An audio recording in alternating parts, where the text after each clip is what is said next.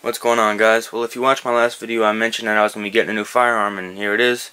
I chose the LWRC M6A2 chambered in 5.56. I chose that one over the 6.8. I was thinking about the 6.8, but I decided to go with the 5.56 since I already have a AR chambered in 5.56. This is pretty much just going to be an unboxing. I'm not going to take it all apart and show you internals like a review type video. I'll save that for later after I get some range time with it. So I'll try to make this somewhat quick. So let's crack it on open and see what it comes with. Now if you guys have been looking at pictures on their websites or just pictures online of this certain model, you might notice right off the bat that it looks a little bit different. And unfortunately that's because it is. I actually ordered 2 of these rifles, and when I say that, I don't mean that I have 2 of them. Pretty much what happened was I ordered the first one off of Bud's Gun Shop. When I got it sent to me, well, first of all, on their website it said that it was supposed to come with a Voltor E-Mod stock and a MIAD pistol grip. When I received it, it did come with the MIAD, but it didn't come with the Voltor E-Mod. It came with a stock made by Bravo Company called the B5 Soap Mod. And to be honest with you, I just wasn't a fan of it. It looked pretty cheap to me. I'll show you what it looks like in a couple minutes, but I just wasn't a fan of it. Besides that, there was a couple scratches on the firearm itself, so I sent it back. And I got this one, which is the second one, off a different distributor. Of course, there's also ups and downs with this one too. The upside, the big upside I should say, is it was a lot cheaper than the first one.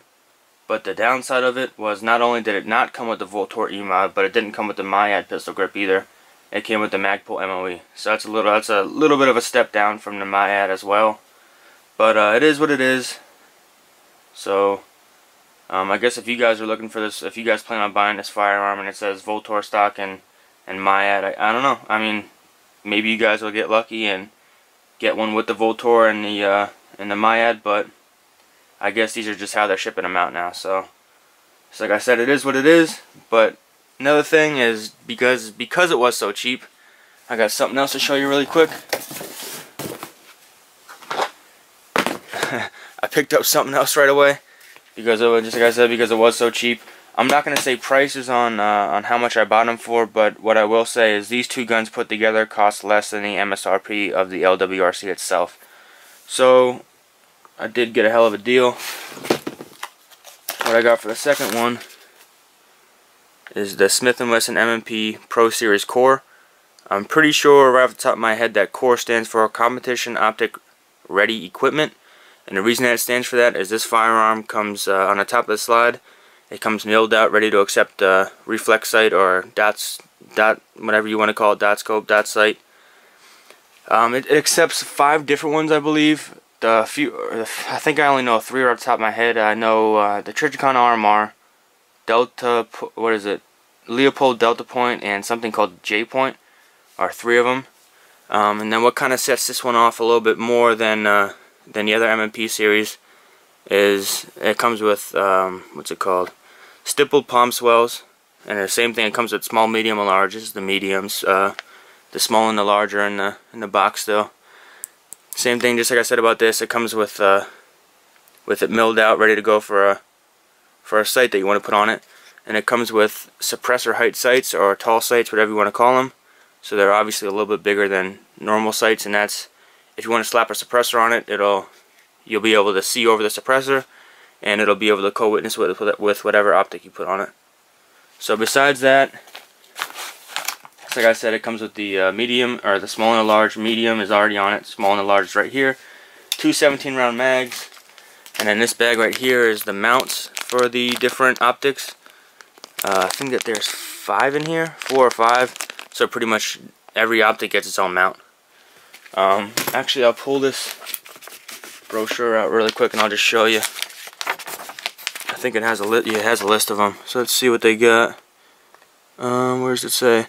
Trijicon RMR Seymour STS, Leopold Delta Point Doctor, I never heard of that. Insight MDS or MRDS, never heard of that either, and a J Point. So there's like the little chart and what plate it uses and what screws they use. So there's that. Same thing with this. I'm not gonna go over it. I haven't shot it yet, so I'll do more of a review on both these guns at a later date. For now, I just forgot to put this in. For now, I just want to get a quick video out just showing you the unboxing and what you get with each firearm. Alright, so back to this. In this box, obviously it comes sealed in this green plastic bag. And here you get a sample bottle of Slip 2000 EWL. EWL stands for Extreme Weapons Lubricant. Before I even knew that they came with LWRC products, I bought a couple bottles of this, and it actually really is good stuff. Besides that, it comes with a little Slip 2000 brochure that shows some of the other products. It comes with a sight tool. The back is pretty much just a flathead screwdriver for the rear sight windage, and they have the front sight tool on the top right there, which is awesome. Comes with a LWRC sticker, and on the back is their operator's manual. The operator's manual goes into pretty good depth too with the rifle, so you pretty much know what you want to know about it. It also comes with just, I already opened it. It also comes with just your standard PMAG. It's the MOE edition, so it doesn't have the dust cover, or it doesn't have the plastic see-through plastic window, I think they're called. Just a window on it, and comes with their brochure, their little pamphlet. Now I'll show you. Alright, so here we go. Let me try to get my shadow out of the way. This is the first stock that it came with. And I mean, I guess you guys can be the judge, but I just didn't like it. I think that looks cheap, in my opinion. But I'm trying to figure out how, like, what's going on with the whole situation, because when you look at this one, this is how my first setup came. It was obviously black. I got a full black gun, but it came with that stock, which is the B5 soap mod, and it came with the mild pistol grip, which it was supposed to come with, although it was supposed to come with the Voltor. Now, when you come up to this top one, it has the MOE, but not rubberized. I have the rubberized one, not rubberized MOE, and it comes with this stock. It was stock from the first one. But then if you page over at the Reaper, it comes with the Myad, and it comes with the stock that I have now, which is the Soap Mod Enhanced. So I mean, gazing through this little pamphlet right here of the weapons that they got, I don't see any of their firearms that come with a, oh, I guess this one does. This one comes with the rubberized MOE. But I mean, I guess you guys get what I'm saying, that I feel like I got mixed up parts. I guess is what I'm trying to say. I got the Reaper stock, I guess that was the 6.8, the M6, what's it called, MOE handguard or grip on it, so I don't know what's going on, man. But it's all good. I actually do like the grip, so I'm definitely going to keep that. I probably will end up changing out that stock, but it's fine for now. Another thing that I noticed that I thought was kind of weird was when you take this one, and it's just this one, because I have a shitload of other PMAGs, and they all work fine. So I don't really understand. Let's make sure that I'm in. Alright, so you put it in. I press the magazine release, and it doesn't just drop out like normal. It actually is pretty hard to get out. You really got to kind of pull on it. Look at that. See, I'm pulling on it right now, so I think that's kind of weird. I'm not sure if it's just this model of PMAG. I don't really see too many, like, I don't know exactly what's causing that, but it's definitely a little weird. So I mean, it's not that big of a deal. I'll definitely use the other mags that I have. I have the ones with the windows, and I have some 40 rounders that work fine. But I did think that was kind of weird, because I also tried that one in my Daniel Defense, and my Daniel Defense kicks it out like it's nothing. So I really don't know. I don't know what's up with that. Maybe the LWRC just needs to get broken in or something. But that's something to be leery about, I guess. So I'm gonna take the camera off the tripod and just go over the rifle really quick. Just like I said, I'll try not to do real in depth, but I will give you some of the features. So starting off with the barrel, I did choose the 16-inch. So it's a 16-inch heavy barrel. It's a 1-in-7 twist, night core treated. It's supposed to be a match grade barrel, and it has a target crown on it. So pretty much all those put together is going to equal one hell of a accurate barrel, in my opinion. So we'll definitely take it out and see how it shoots. I plan on zeroing this one and my Daniel Defense in at 100 yards. I'm pretty sure I have my Daniel Defense zeroed in at 35, but I chose to back it up to 100 because from the research that I've did, when you zero in at 100 yards, everything closer then 100 yards, and everything farther away is all holdovers. And what I mean by that is you hold over the target. So, for instance, if I want to hit somebody, or if I want to hit the target in like the chest, you know what I mean, I might have to hold over and maybe aim at like the bottom of the neck. You guys probably know what I'm saying, hold over. But if you choose like a 35-yard zero or 25-yard zero, some of your yardage, some of your distance might be holdovers, and some of it might be hold under. So you kind of gotta know. Like, let's say I'm zeroed in at 35 yards. I gotta know, hey, at 100 yards is a hold under, or at 25 yards is a hold over. You gotta remember all that. So at least when you're zeroed in at 100 yards, you know it's all holdovers. But I'm getting carried away right now. I shouldn't have even talked about that, because this is supposed to just be a quick unboxing. I'll talk about that in a later video.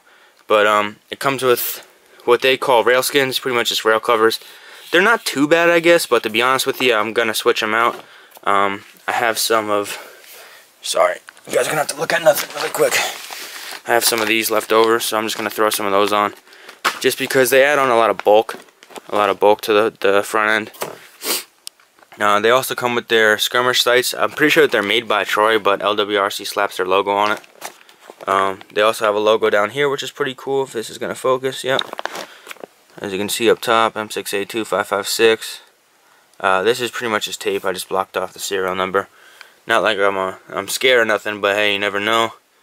Obviously, safety and fire, safety selector. Trigger's pretty nice. Just like I said, this is rubberized, so I'm curious to see how long that'll last. It should be alright though. Pretty much all the Magpul stuff is pretty good. I will show you the sights in a second. Now, here's my little pet peeve with this one. This one, in my opinion, does look a little bit better than the first one, the B5 just soap mod. This one being the soap mod enhanced. Now, there's one thing that I think is, alright, now first of all, let me see, I'm not trying to knock Bravo Company in any way. They have really good products. I love their charging handles. That's something that I'm probably going to get for this then. They have good products, but I think that this is pretty stupid. Now, to get to these compartments right here that run down the side, you have to take the stock off the rifle.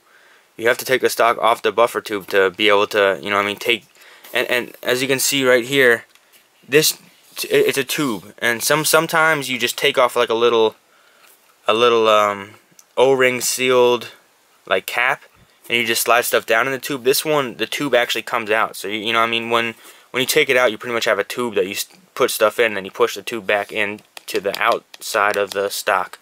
I really don't know how to explain it. Maybe you can check out some videos on it, but I think that that's stupid that you have to take the stock off the buffer tube. I just don't really like that, but it is what it is. What else can I say about this side? I don't think anything, actually. Just like I said, I want to kind of make this somewhat quick. Let me flip it on over. Other thing is they have their enhanced trigger guard. I guess it's made by LWRC. They slapped their logo on it, and it does look a little bit different than the Magpul ones. So I'm not sure. On this side, the other thing that I like about this is it has an arrow on the other side of your safety selector that shows you, like, pretty much puts an arrow on whether it's safe or fire. So I like that. Nickel boron plated bolt carrier, not the bolt itself, just the bolt carrier. I guess they switched it out. They were doing both the bolt and the bolt carrier, but I guess they had some malfunctions and everything like that, so they switched over to nickel boron bolt carrier, and just a phosphate coated, pretty much stock bolt. Now, I'm not sure what's up the trigger. I don't know if this is nickel boron coated, but it definitely is not phosphate coated. Obviously, it's silver, so I'm not sure what that is. It might be nickel boron, but I'm not positive, so don't quote me on that. The top of it, this top of the rail right here, as you can see the cutout right by my finger, right here. All you really gotta do, this obviously the top is a piston system. It's a short stroke, and you pretty much, those two screws right there, you unscrew them, and the top kind of just slides forward and slides up, and that's how you access the piston system. It's actually pretty cool. It's the same thing. I mean, when I do the review, I'll show you all that stuff. And then supposedly, when you slide it back on and tighten down the bolts again, it's supposed to be what they call a return to zero. So let's say you have this zeroed in at whatever yard. When this goes back on, it's supposed to be perfectly zeroed again. So I'll definitely test that out. Let me close this guy up. As you can see, this one's not perfect either with the finishes. It has a couple things here and there, but it's not that big of a deal. I plan on putting it through its paces, and it'll probably get some scratches on it anyways. Now let me show you, flip this back over, and I'll show you these sights. These sights are pretty cool, in my opinion. Now they're not like the Magpul sights where like there's a button right here. You don't press this button and they flip up. You gotta flip them up yourself. But once you flip them up, they're in a lock position, and you gotta push the button to flip it back down. So that's something to think about. The other thing that I like is right here, they got the American flag, which I also think is pretty cool. And let me see how I can show you these sights. Give me 1 second. Sorry guys. Alright, so the back one, let me wait for this to focus. The back one, the peep sight, this is the large aperture obviously. So the cool thing about these sights is it's not like the Magpul ones where you flip the little piece down and it switches from the large to the small aperture. But these ones, you pick it up and you twist it. So right now it's pretty much right in the middle, and you keep on twisting it. There you go. Then it goes to the small. If it focuses in, there you go. So that's pretty cool, and it also has little lines down here that shows you where you're at, if you're in the middle of the sight post or not. And the front ones are pretty much like a HK style, like a MP5. I haven't shot with anything like this yet, so I'm curious to see how it'll go. But I do like the look of it, and I think I'll do pretty well with it. The last thing that I want to say about this before I cut out this video is the one thing that I did notice is when I have the stock fully extended, the length of pull seems a little bit longer to me than my Daniel Defense for some reason.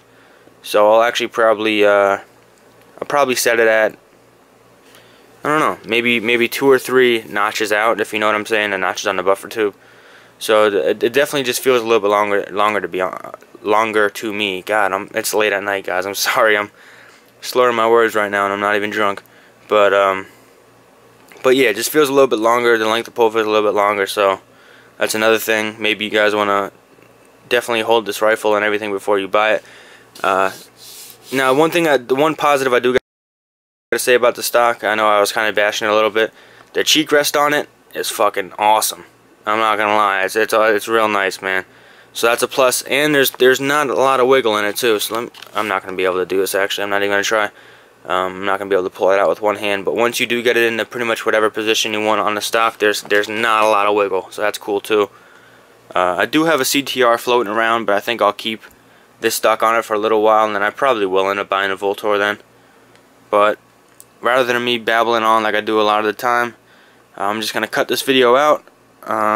I will get back to you guys with both of these weapons whenever I take them out, and I'll do more so of a review on it where I'll take them apart and maybe show you some targets that I was shooting at or whatever. I might even take you guys out to the range and